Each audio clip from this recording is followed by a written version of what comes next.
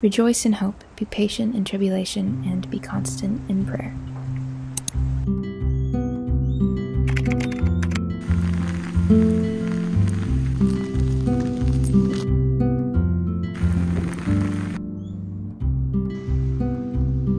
Are you ready to go?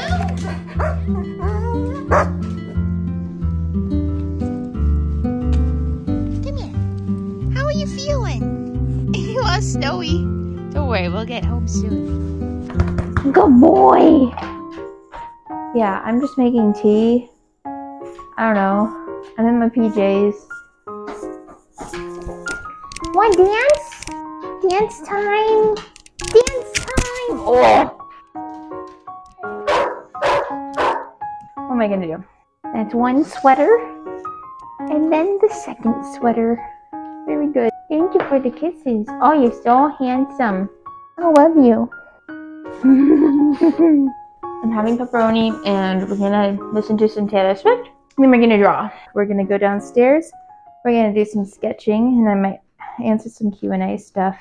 It's gonna be really chill today. I don't really know what I'm doing. I've done like several advice videos and I'm kind of like, bro, I keep on making things that excite me. I have no idea what I'm doing. Do you think I know what I'm doing? I don't. So right now what excites me is just drawing. I'll see you later. Clink. Hey guys, welcome in.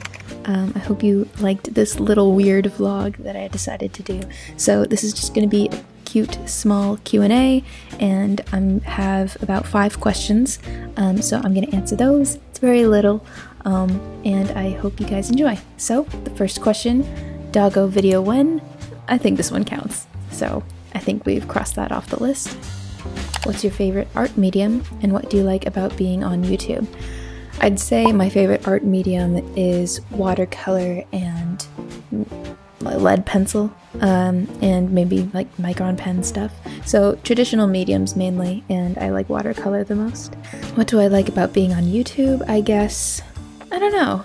I think I like this outlet to just do whatever I want. I like being on YouTube because it makes me feel like a real human in the world, whereas when I'm not on YouTube, I don't feel like I'm necessarily part of the digital landscape. Like I'm part of the physical, but maybe not the digital, so it makes me just feel like I'm a part of the world just a little more. Yeah, that's what I like being on YouTube. It's also just fun, and it's a way for me to find people with similar interests, so that's good too. What's the longest time you've spent on one piece of artwork? Wow, okay. I think the longest time I've spent on an artwork was probably, here, I'll show it here. This is an oil painting that I did. That's probably the longest time I spent on one piece of artwork. So this oil painting took probably a month and a half. It was for a project. I don't really like it, but I took it as far as I could with the piece. It was a great learning experience and I cried over this painting so many times. But anyway, what's your favorite artwork you've ever made? That is a great question. I will put my top 5 favorite things because I don't think I can pick one. Do you guys have a favorite? Let me know in the comments. From Instagram, we have one question and it's, I really like your drawings. Are you going to make a storybook?